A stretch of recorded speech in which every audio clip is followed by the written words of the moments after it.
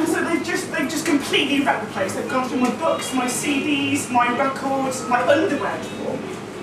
Yeah! Ooh, God, they've made a right mess, haven't they? They said apart from the cash, the weed and the cigars, they've not taken anything else. No, but they were my grandfather's cigars. He got them for body in Korea. My dad's going to be distraught. Yeah. I mean, well, obviously we're suspecting foul play. No shit. Well, I reckon I'm just about done here. Yeah, I mean, we've taken your statement. Okay, well, thanks. Reckon I'll be going. You don't want any police counselling or nothing, do you? No, I've already got one. Right, real well done. I guess we'll be in touch then. Enjoy. Bye.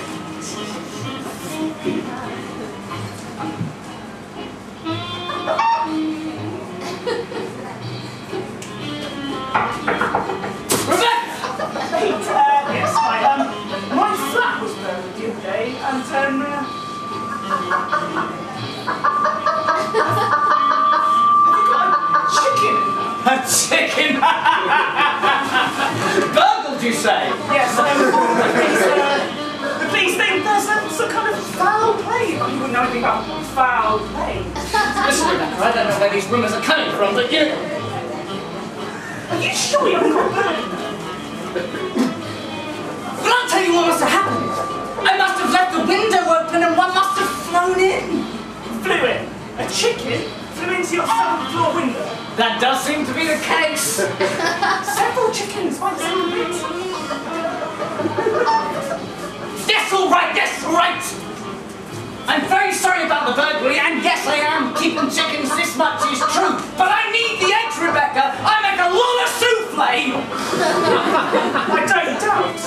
Apart from finding this, yeah, what? So your chickens? How long have you known these? Who's this? I think this is Clive. Clive? Who? What? Are you smoking cigars? Yes, no, all right.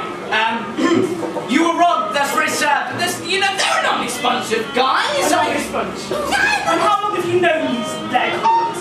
A couple of weeks. Oh, a couple of weeks? Well, my mind has been put to rest. Yes. All right, listen, fellas. You didn't rob my neighbour, did you? Yeah, that one.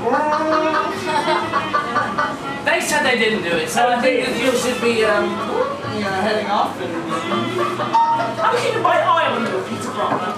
You and your feathered friends, by and by. By? What does that mean?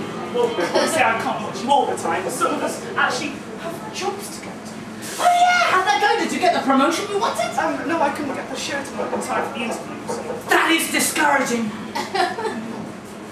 Anyway, oh, hey, you know, Jeffrey downstairs.